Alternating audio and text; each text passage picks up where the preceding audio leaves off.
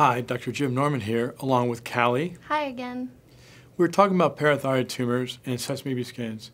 You will notice that I've been drawing on Callie from another video in this series, which explains where parathyroid tumors can be found. In this video, we're going to draw on Callie a little bit more to help you understand why we say the most important thing a Sestamibi scan shows is where the tumor is not located. Everybody's concerned about their Sestamibi scan, and it's my desire to help you understand that many Sestamibi scans are worthless because of how the technicians perform the scan. Heck, some perfectly performed scans don't show the parathyroid tumor because of where the tumor is located behind the thyroid. You must not worry about having a positive scan. The failure to have a positive scan is by far the #1 question we ever get. Please understand, if you're about to have a parathyroid operation, scan quality is very important, but not as important as the experience of your surgeon. As a review, parathyroid tumors can be anywhere in this box, but they must be inside this box. They can't be outside this box. Most of them are around the thyroid gland, but some of them can be up high or some down low. Let's look at some of the x-rays now and talk about some common and not so common places where parathyroid tumors can be. On a previous video, we drew on this x-ray to show you that parathyroid tumors can be anywhere in this box.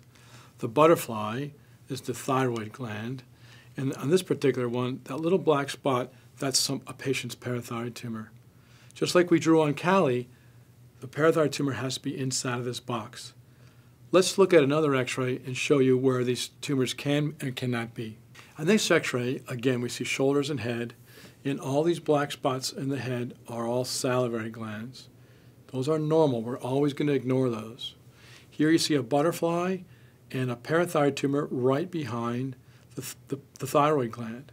The butterfly is the thyroid, and the parathyroid tumor is the almond right behind the thyroid gland. So in Callie, that represents the thyroid here, and the parathyroid tumor be right behind it. That's a very typical, usual location of a parathyroid tumor. Let's look at another one. Here's another x-ray. Let's look at this one. Patient's shoulders and head.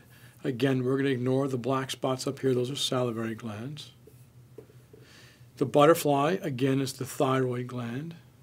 And then here you can see the parathyroid tumor right below the thyroid on the left-hand side. On this camera view, you see that the parathyroid tumor is moved over to the side over here. Here the parathyroid tumor is in line. Here it's way over here. On this particular view, it's way over here. That is because of the three-dimensional nature of this tumor. It's not here, it's here. Let's look at this on Callie, and I'll show you what this means. On Callie, this would appear like the thyroid's here and the parathyroid tumor's here. In fact, that's not the case. It's actually way back here. It's about 2 inches behind the thyroid gland.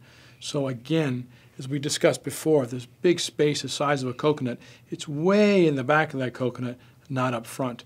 And we can tell that by moving the cameras a little bit on the Sestamibi scans, allowing us to get a three-dimensional view of this two-dimensional space. Here's another x-ray I want to show you with an important point. Again, shoulders and head. We're going to ignore the black spots up here. These are salivary glands. The big butterfly is the thyroid. And here's the patient's parathyroid tumor. It's down in the chest a little bit. Let's look where that would be on Callie. On Callie, here's her thyroid gland. This parathyroid tumor is way down here. It's not even in her neck. It's in her chest. These tumors we can get out through a little small incision in the neck. But the tumor itself is in the chest. You have to be very careful. Have a really good quality scan, or you're going to miss these tumors. You'll make an incision up here. You could really search for hours because you could make an incision in the neck, search all over the neck for the parathyroid tumor, and really it's in the chest. So you really need to have a good quality Sestamibi scan. This is another good example of where parathyroid tumors can be. This is a little bit more uncommon, but you better understand where it is or your surgeon can make a big mistake. Here's your shoulders and head again. We're going to ignore the black spots up here in the head. These are salivary glands. Here's the thyroid. Here's the tumor way down here. Let's look where that would be on Callie. On Callie, that tumor is way down here. There's no way you can make an incision in the neck and reach this tumor. Once again, if you don't have a good quality Sestamibi scan and you don't realize that this tumor is located down here, you can make a big incision in the neck, operate for hours and hours. You'll never find the tumor. It's not in the neck. It's in the chest. This is why you have to have a really good quality scan. What we would do for these is make a small incision here. A lot of people would make a sternal split the sternum open like open heart surgery. We don't do that. We would make a little incision in between the ribs to remove this tumor. But most importantly, you've got to have a good quality scan, or you can be operating the neck for hours on a tumor that's not even in the neck. The last one in this series that I want to talk about is an undescended parathyroid glands. Very uncommonly, they can be way up high in the neck. So once again, here's a patient's shoulders and heads. We're going to ignore these black spots here. These are salivary glands, like on everybody. This is the thyroid. And look, here's this patient's parathyroid tumor way up there, very high in the neck, this spot right here. Let's look where that is on Cali and see what a challenge this could be if you don't know the anatomy very well. That tumor we just looked at on Cali would be way up here at the top of this box.